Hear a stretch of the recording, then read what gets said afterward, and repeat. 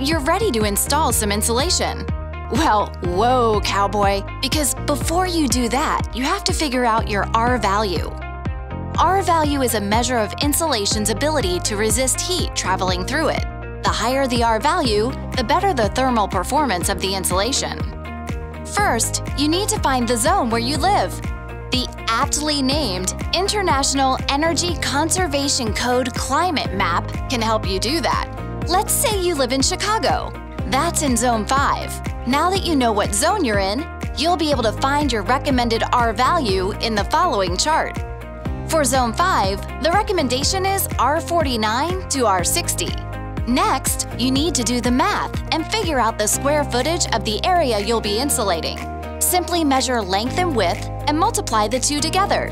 If your attic space is 40 feet long by 25 feet wide, multiply 40 times 25. You should get 1,000 square feet. Before figuring out how much Greenfiber is finally needed for your job, consider the thickness and R value of any existing insulation. This requires you to measure the height of the existing insulation. In this case, there is already 5 inches of existing insulation. So, if our desired R value is 49, and we already have an R value of 19, we need to install an additional R value of 30. Now, with the square footage and the additional R value figured out, use this handy chart to determine the estimated amount of Greenfiber bags you'll need for the job.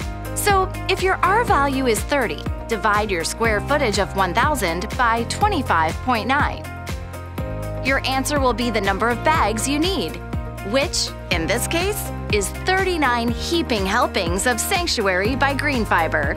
Now that all the complicated math is out of the way and you understand R value, check out our installation video and get the job done right with Greenfiber. Because in a hectic world, your home should be your sanctuary.